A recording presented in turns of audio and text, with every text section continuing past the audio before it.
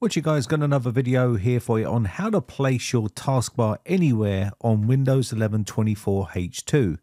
Now we're running the very latest version of Windows 11 and there's been a lot of talk about Microsoft clamping down on certain programs that you use on Windows 11 24H2, and some people want to be able to move their taskbar, and some of the old methods of doing it never worked. They stopped working once Windows 11 24H2 was released. I'm happy to say that Start All Back is now working on Windows 11 24H2, and you can use it to move your taskbar anywhere you like on the screen, whether it be on the left, on the right, or on the top, or you can leave it on the bottom. It's more than that. It actually changes your start menu. It's not free, but it does only cost $4.99.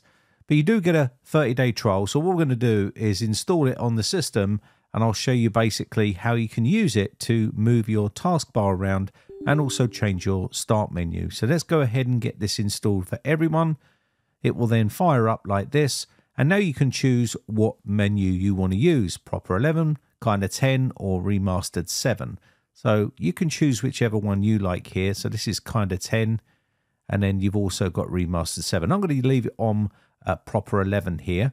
But if you go over to the taskbar section, use Enhanced Classic Taskbar, toggle that on, and now this will give you a bunch of options which you can use to change. Now, before you change your taskbar, make sure that you turn off any widgets inside Windows 11. So go to Settings, Personalization, go down to Taskbar here, and make sure the widgets section is turned off, because this can really cause a lot of problems with the taskbar being on the left or the right or on the top, especially if you have widgets enabled. And that is the reason why Microsoft blocked you from using your taskbar on the left or on the right.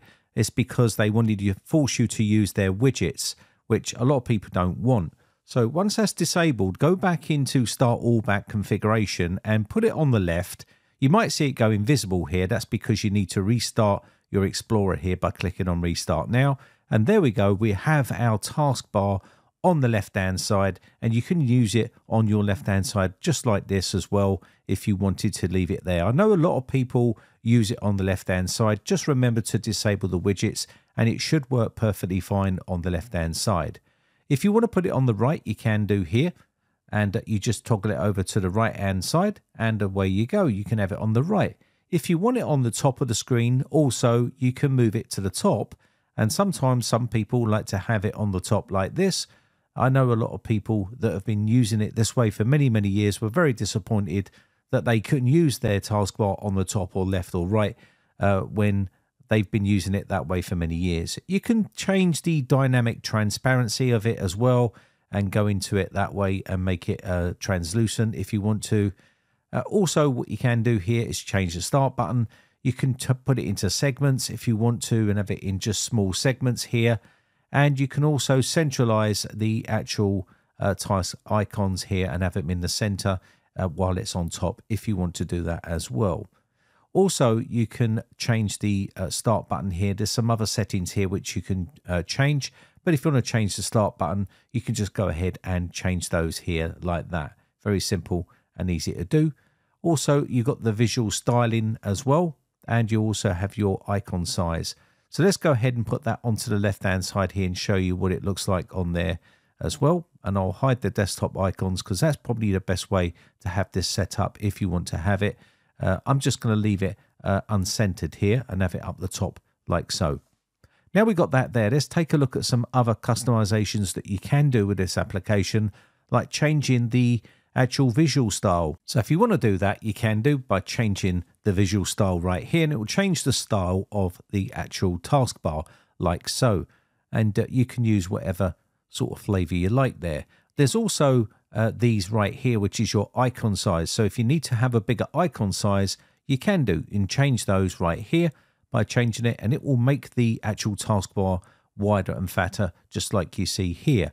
So that can be changed, and also the icon margin can be changed as well. If you want a bit more of a space in between your icons, you just change this right here and it will change it like that. Very simple and easy to do. So that is the actual visual style and also icon size. And you've got your other little drop down area here, which is always hide labels and you've got never, or you can say when taskbar is full, you can do that as well and set that up. So that's now that done. If you're looking to change the actual color of the taskbar, you can do that as well. There's also some other settings inside here you can mess around with, like inside the advanced area, you can see the customize appearance. So you can change those by putting the check marks in here, and this will allow you to change the custom taskbar coloring by using the slider. Will change the transparency of that color as well. So you can just hit this little color droplet here and just change it to whatever color you like. Let's put some vivid color on here so you can actually see what it actually does. So obviously you're not going to use something as blue as that, but it'll just give you an idea of what you're doing here by changing the transparency and the color there. So if you want to change the start menu color, you would just obviously change that, and let's give it another vivid color so you can actually see. And there you go, we've now got two different colors like that. And you would obviously choose a much more pleasant color than what I'm doing right here to choose your theme and your color scheme of your desktop. And that's basically how you would change the coloring of your taskbar and start menu. And you can put gradients on there as well and things like that. So that's basically how you can change your colors, and you can change them to whatever color scheme you like.